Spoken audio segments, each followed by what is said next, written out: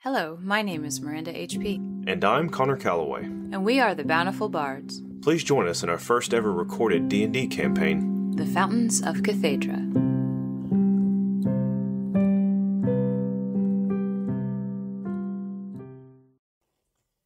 Good morning, everyone.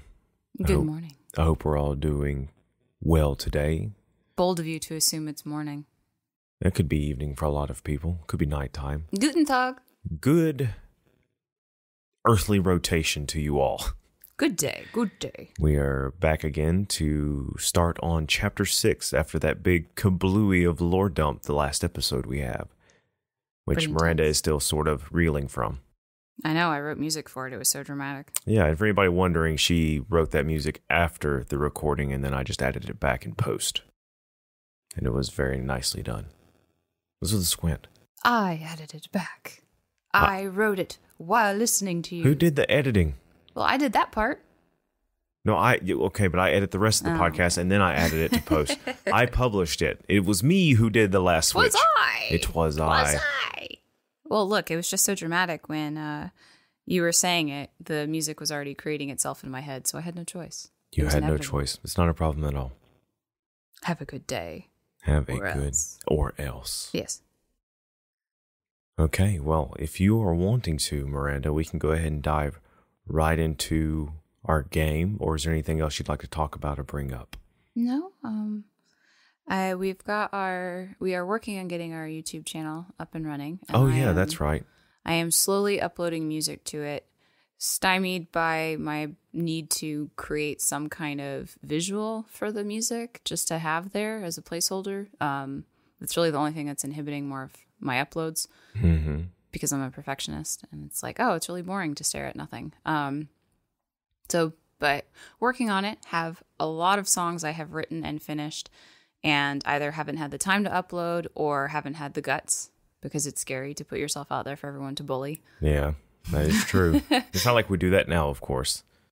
Look, I'm used to you bullying me. It's fine. We may actually have reviews on some of the websites. I never go check because I'm always terrified of what they're going to say.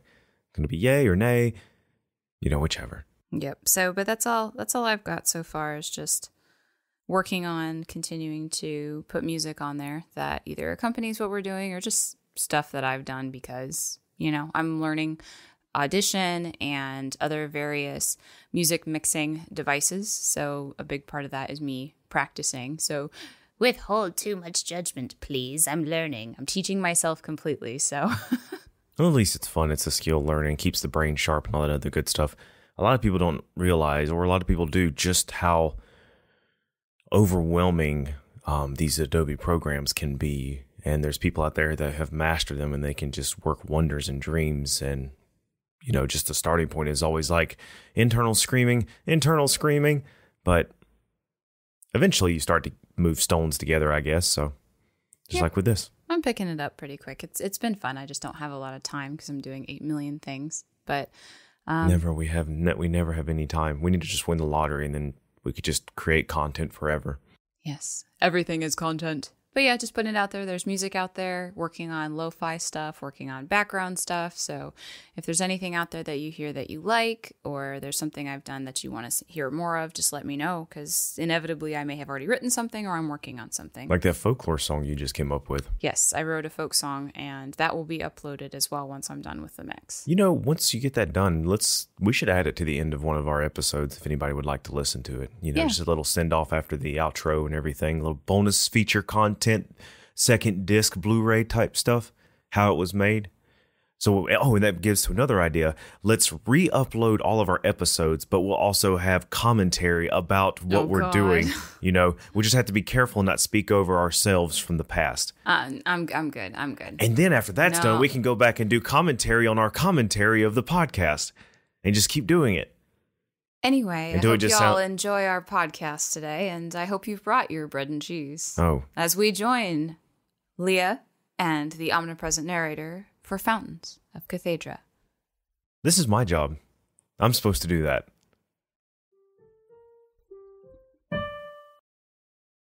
Chapter 6. When the sixth spoke, each syllable quaked the tower. The silence that followed stopped my heart. Then the horizon grew crimson, and then everything changed. The Journal of Rake. Leah. Yep. You have had quite a doozy of a day or 2 days. It's been a doozy of a decade. Yep. Not only did you find the ruins, parentheses, of... Quotation marks. God, more coffee. The ruins, quotation marks, of Radian, the tower city that once was. You saw that everything was pristine and as if frozen in time. And after gallivanting through all the more important buildings and find some rather useful stuff, like a wonderful, magical, spectral piano that you can use as a spell focus and arcane focus. Absolutely. You also eventually found, after a quick tussle with an animated machine, a key to the centroid elevator, essentially, of the, the city district. Then you fought a giant mechanical spider. Yeah, it's always enormous spiders. With a laser beam. Yeah. Then after that,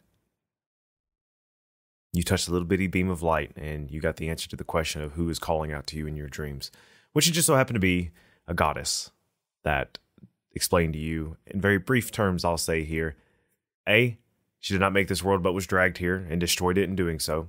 She was pulled here by individuals known as the Sixth, who dabbled with magics. They did not know what they were doing, basically went too far. And the original creator of this world perished long before the people began to build, while defending his creation from a celestial beast known as a conclusion. And the fossilized remains of it are currently floating in your atmosphere as giant rocks. That's a lot. Yep. But then, your mentor, Prime Regis Thiel, and your brother, Jimothy, both came through the teleportation circle like you did, were quite baffled with what they seen. You saw them from a distance, they saw you, and you both met together between some of the beautiful, yet vacant buildings. Because we had been separated, and I don't know how long I was in that other place. You were probably in there for over about 30 hours, if not, because you had a long rest at one point. I would say you were there for at least 24 hours, a full day. Yeah. So I'm sure they were not exactly happy about it. So running up to you, we'll get into it. Feels like, Leah, oh my goodness, you look like you've had a rather rough time. What happened? Let me explain. No, there's too much. Let me sum up. Sum up what? I'll sum it up. Sorry, that was a Princess Bride reference. Oh, okay. Of course, I missed it. I do apologize. There's so much going on in my head right now. It's where Indigo Montoya, he's like, what happened? He's like, let me explain. No, there is too much. Let me sum up. So you tell them everything? Yes. Okay. They, at first, have looks of confusion on their face as you begin to tell them what happened. They move from that to somewhat of a sense of awe. And then both their expressions begin to deviate, where you see your mentor, Prime Regis Thiel, begins to grow more and more excited as you are saying these things. And then when you look over at Jimothy, you see that his expression is growing concern and maybe even somewhat doubtful as you describe everything that just happened and that you experienced. From the goddess, from the giant spider, from the giant rocks, from, you have to save the world before it gets destroyed. That whole thing came up. That's pretty heavy to carry. So for at least a good 5 to 10 seconds after you finish regaling your tale, they are silent. I pull out my spectral piano and play a sick jazz riff to help convince Jimothy. Thiel's the first one to speak. And she says, This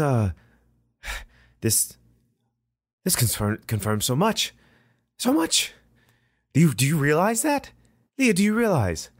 If this goddess, this origin is telling the truth, we have the answers to the questions that have plagued the solarium and those within, both public and secret, since its creation. Where the curtains in the sky came from. Why the advancement of magic has stalled for your mother and I, and now along with you two. Fountains? And how the world was destroyed. The scriptures, that they state that the God spoke to Adder. Your world is breaking, and she kind of puffs herself up, kind of all cleric-like, and it cannot be saved. You must be rebuilt. This life I can grant you. This rebirth is your responsibility. Don't waste this gift. Protect it with your understanding. I'm going to have to write all this down. There's theories coming to fruition. This place is amazing, but nothing is in ruin. Everything seems to be preserved. We probably need to think through what our reactions are to this, because sure, I agree with you, but something I've kind of figured out from my hours and hours of shelving books and getting bored and reading several of them is a lot of times when you prove an aspect of someone's belief system true, instead of them being happy about it, a lot of times they get pretty upset about it. So I feel like we have to be careful here. I'm not saying we just, begin telling everyone in the world. Of course we can't do that. They wouldn't take that. That'd be crazy. No, but it's for us to know. And for us to have a goal. Yeah, no, I agree. I think these fountains are important. Jimothy, how you doing, bud? I don't know if we should trust this civilian or not. Trust what? The goddess, I don't know. Are you two forgetting who's in charge? Like the church?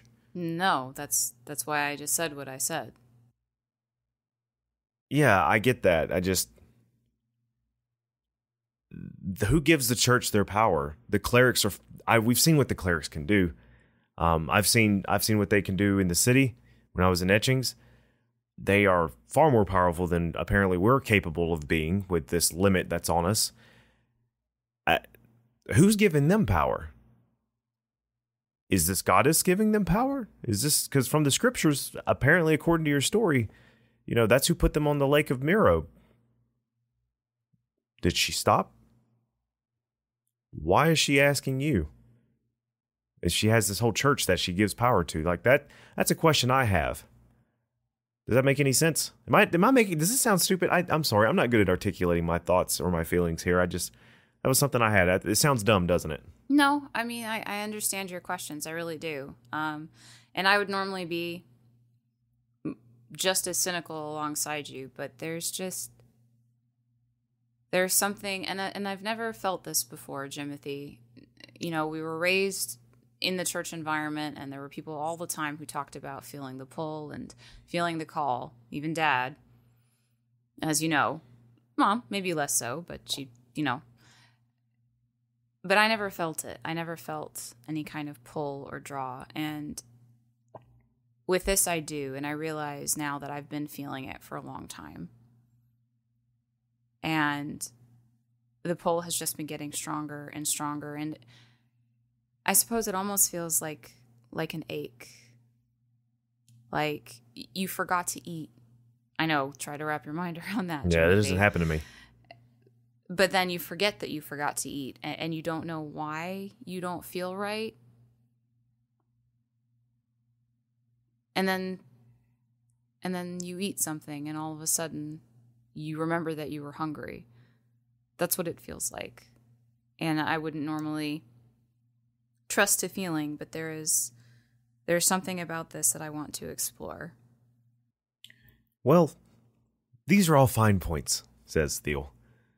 But for now, all I am hearing is that we can increase our magical power. And not to sound too eager or selfish, but I'd have to say I'm willing to find these fountains for that alone. Oh yeah, no, that too. Pretty cool with that. Yep. The saving the world thing is really just an afterthought when compared to that. It's very fascinating. I'm sorry, like I said, it's hard to kill my buzz right now. Not when I have so many questions that are answered. So questions that need answering.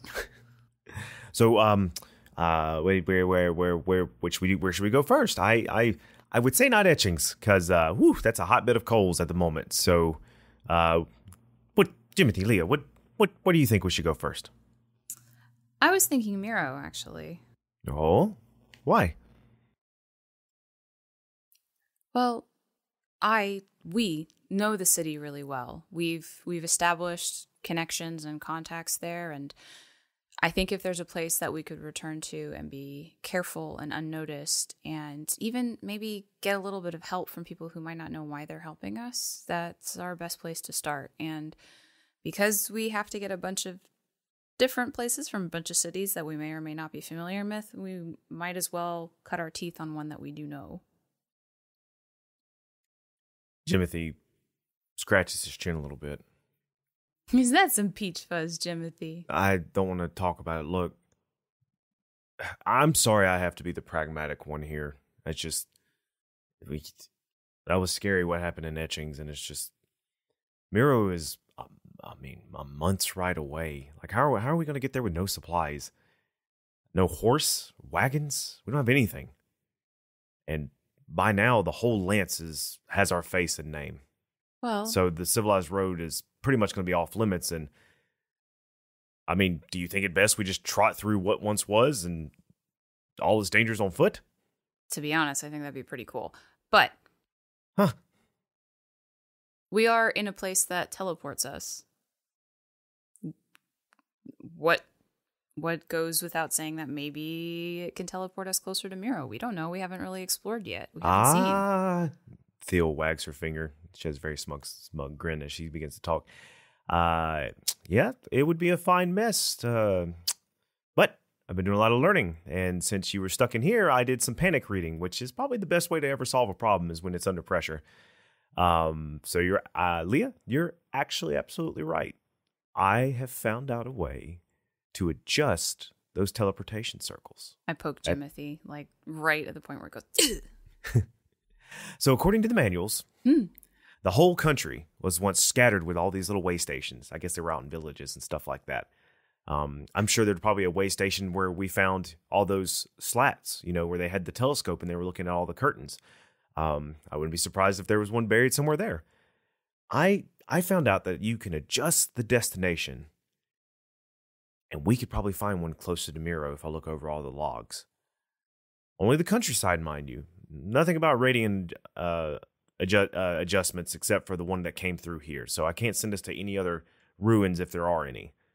But outside of Radian, that's probably because of, now that I'm thinking about it, you probably couldn't adjust the traffic into the tower because of, traffic of people and stuff like that. And there was probably, God, can you imagine how fascinating that would be? Just the networking that they did and the messaging that they had to send. Anyways, yeah, but I can probably adjust the way station to anywhere outside of Radian proper. This circle back here that brought us here, this is a one-way ticket. There's no way we can come back and forth. Well, then I would think it would be best for us to be outside of Miro, which is not Radian. Right. Different. Yes, of course it's different. So, I think, and then Jimothy's like, wait. Look, I'm not the smartest one in the batch here. Obviously, I'm not. I'm just the guy. I'm the guy. I don't know what I am. But does anybody else recall the boulder of rubble sitting on the other circles back in the station? Well, Jimothy, luckily for you, and I slap him on the back. You know what you are to us? You're the beefcake. Yeah, I don't want to teleport into a rock. That's not what I meant. It's not, doesn't sound like the safest thing. I don't want to just appear and then just be a rock person. That's not what I'm about. We can always try to send something through that's not us and see what happens. Actually, it's very astute, Jim. I had thought of that too. And I found that in the manual, the portals have a safety protocol for that. The portals are apparently completely safe before the inscriptions are designed to not function and work if the circle on the other side is blocked or broken. The inscriptions actually send a pulse before you. I think it's like a faint representation of a person. And if it arrives and is destroyed, then the failsafe is activated and no one is sent across. There's one downside, though. We only know of the one-way station with a working power source. Ours. It puts out enough power to activate the portal on the other side. But if we want to return to our little camp, and there is no power source on the other side, we're stranded. So, my suggestion is that I remain at the station so that when you're ready to return home, you can just send me a message and I can activate the portal and it'll bring you across. That way I can continue reading all the manuals and seeing what else I can find. What do you think? That sounds like a pretty reasonable plan. It's a thing, too, where normally they would say safety in numbers, but I think the fewer of us that are on the road, and I think we can blend relatively well, especially if, Jimothy, you kind of hunch a little bit, look slightly less, muscular. But Theo, there's not a whole lot we can do with you because you are, you. So I think both in the whole trying to be discreet thing and also in the practical, we have to be able to get back. I think that kind of works out. Yeah. Great start. But what about the whole, find a definitive, highly secured, dried up spring of magical material and somehow get the juices pumping again? Do you have any idea where to even start to find this thing? No, but see, here's the thing. We're good at finding stuff that we're not supposed to find. Okay. I feel like this fountain is going to be highly secured and probably underneath the church there. Maybe. Maybe not. We don't know. And if there's anything that you and I know, it's how to get in places we're not supposed to be, especially churches. We've spent pretty much our entire lives sneaking out of churches and into them to get into things that we weren't supposed to. And you forget, we do technically have a friend on the inside. Yeah. Yeah, I know. We were going to probably reach out to our uncle. That's not who I meant. Oh, who? Crap, I forgot his name. Are you talking about your cleric friend? Yeah. That's okay. Check your notes. I am checking my notes. This note checking is brought to you by Seasons, Carol of the Bells. Pick up your copy on Amazon today. I don't think I transferred all of my notes over yet. So you'll just have to remind me. Carmine? Cleric Carmine? Correct. I know it sounded red. Yeah, so Cleric Carmine. That's who I was thinking of. It sounded red? Yeah, the red color. Carmine, red carmine. Carbine, something like that. There's a red color that's used in food that sounds like that. Oh, really? I didn't know that. Yeah. Let me see if I can remember what it's called. No, I believe you for sure. Now I need to look it up just to make sure we do have his name right. You know how many worlds I have to build? I got a whole nother homebrew campaign I'm running with for my friends. In a completely different world. Carmine. Yeah, I was right. Carmine, number 3. I think it's just the thing that makes things red. But Jimothy continues, of course. I guess we can ask him, but do you think he would know about these fountains? I feel like this would be like, no offense to our good friend, but, high-ranking stuff. I wasn't thinking about asking him directly, hey, do you know where these super secret secure fountains are that they definitely want guarded because they're a source of something that the church doesn't want getting out because it undermines their authority? I was not thinking about going that route. I was more like thinking that should we have specific questions relating to layouts of churches and stuff? Because if there's one thing we know is that people tend to build things the same way each time because it is easier to have one blueprint. So there may be certain things that are consistent or the same, or there may be ways that maybe he did a cleric version of an internship at the different one. So there may be things that he could tell us that are useful without us telling him exactly why. And I don't think he will give us as much pushback as you think because he wants to learn more. He's really intrigued, but he also wants that plausible deniability. And he knows that if we don't tell him everything, we're keeping him safe. But he also still gets to feel like he's participating. So I kind of think he'd be down for that more than you'd think. Okay. So let Carmine know what's going on. See what he can find. But he's in Etchings. Yeah. And we're going to go to Miro. So are we going to stop by Uncle Larga's? Oh, definitely. Definitely. Okay. I was just thinking Carmine could also help us be a misdirect. Is there anybody else in Miro that we know that could help, that would be willing to help? Well, we have didn't we start the guild there and stuff? Yeah, but I mean, we can't trust those people. I don't think it's more about trusting people. It's about being able to get the patterns of the town. You know what would be a cool idea? We could reach out to Raysar, our little dragon friend. Ooh. Maybe he knows some things. Or Jimothy he actually brightens up a little bit at this. He was saying his mom knew a lot. Yeah. So maybe we could go to a dragon. They said they lived in the mountains north of the lake. Sounds like a plan. Look at you coming up with these ideas. Yeah, I don't, yeah. Good job. Jimothy has it figured out for us, the old not to worry. Theo goes, oh, I'm not worried in the slightest. This darn accent. Sorry, I start slipping when I get excited. All right. So let's... Leah, did you do all the spelunking in this area? Is there anything else that we need to take part in, or should we just go back to the way station? Is there anything in there, or is it all just like... You pretty much flipped the whole district looking for everything. Oh, that's not what I meant. I meant like, I thought you meant like when we came back, so... Oh, no, you're currently standing in Radian right now. You're currently standing in the district. Y'all haven't gone back to the way station yet. Yeah, nope. Scrub the place. Okay. Oh, we'll there have might plenty be of time more for that scary later. automatons, so we should probably I do what? Not. Let's go. Oh, okay. All right. And then, so you want to go back to the way station? Yeah, I just kind of like shove it through. All right.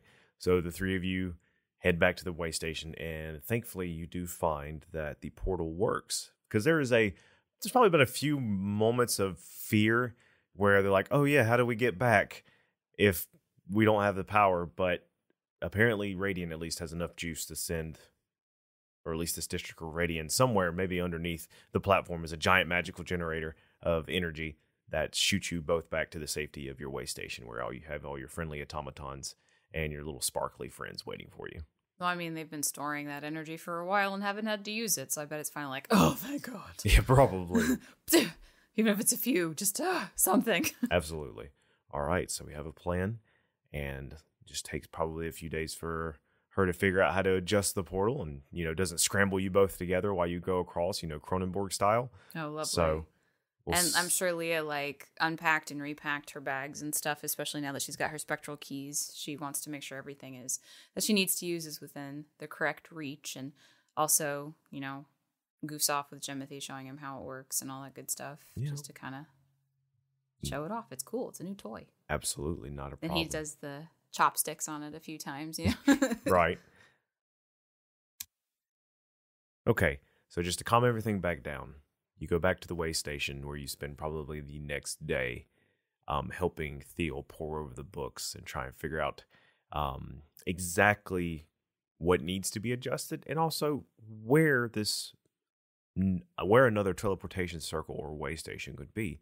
She actually pulls out a manual that opens up, and it's one of those old atlases that you just pull out 20 foldings that are all in one book, and you're never going to fold it back the correct way when you put it in there. You're going to end up ruining the parchment, but she does, and you actually see an old style map of Cathaidra, and there are pinpoints, little bitty pinpoints all over it showing where way stations are. It's covered with the Cathaidra version of sticky notes, just like...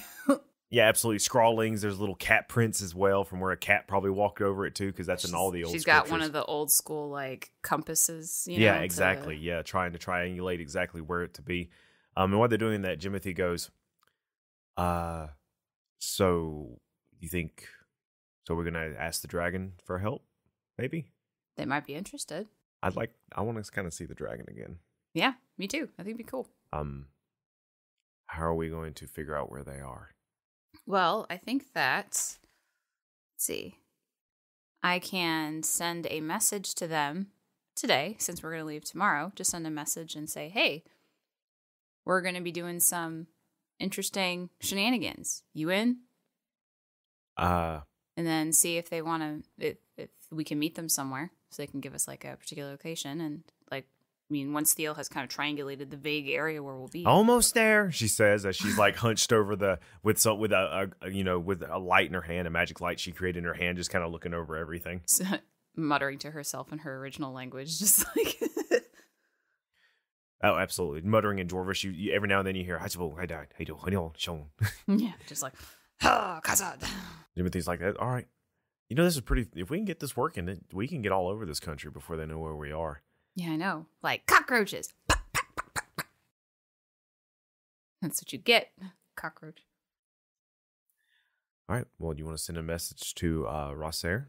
After Theo has told us that I don't need the exact area, just enough of an area to where if I tell a dragon, hey, we're going to be popping up in this area, it's not 100 square miles. Ah, okay. So about another hour and a half to 2 hours pass. The robots are coming up and handing you a plate of very nice stew, like apples and meats and just delicate of spices. And then he wanders back to his kitchen to continue other stuff. We found an ancient ping pong table and are playing what we think is ping pong. Yeah. Jimothy would probably be also in his spare time would be, going through his sword forms and stuff like that while you're playing. I found it. I have it. and she brings in the map, and it looks like it's been torn a little bit. And she goes, here. And she points, and you can actually see where the lake is and everything on the map. And she has scribbled in fresh ink, Miro, where the city is. She goes, this one is 30 miles outside the city. That's about as close as we can get you. I can get you. Who's we? Oh, yeah. Yes. She was helping. Good job, Claire. Says a little sparky ball as she goes to fly off. Well, all right. I guess send a message to your dragon friend. Our dragon friend. Okay. So I pull out the mystical piano and just a couple arpeggios just to kind of calm As you do that, down. Theo and Jimothy both go wide-eyed stare, and they're like, what is that? I showed it to them. Oh, I forgot. Remember? We went through the whole thing where we played a cool, sick jazz riff on there. Cause Oh, okay. Well, my apologies. I did miss that. I thought you were doing the whole, being funny, not really canon thing. I do apologize. Oh, did you want me to have been funny? I was like, because Jimothy didn't look like he believed me, so I was like, So you thought playing a quick jazz riff would help him believe you? Well, if I have the thing that he didn't believe I had out in front of him playing a quick jazz riff, it's pretty hard to ignore sick jazz riffs, I'm just saying. Yeah, this jazz is chaos. Yes. All right, go ahead. Okay, You can send your message. Pronounce his name for me one more time. Oh, his name is Rossair. Rossair. The mountain's light. You probably don't have to add that part. Rossair. 25 words. I'll get the gun. I get the fingers up. Okay. Oh man, it's 25 words. Yeah, of course. Okay. So I'll send the message. Okay. Gonna be 30 miles outside Miro for shenanigans. Would you like to be in cahoots? Would like to see you again. Hugs and kisses. Leah and Jimothy. Rar. You may reply to this message. About 30 seconds before you hear, Leah, shenanigans? Not sure. Would love to see you. Where meet? My mom wants to meet you. Okay.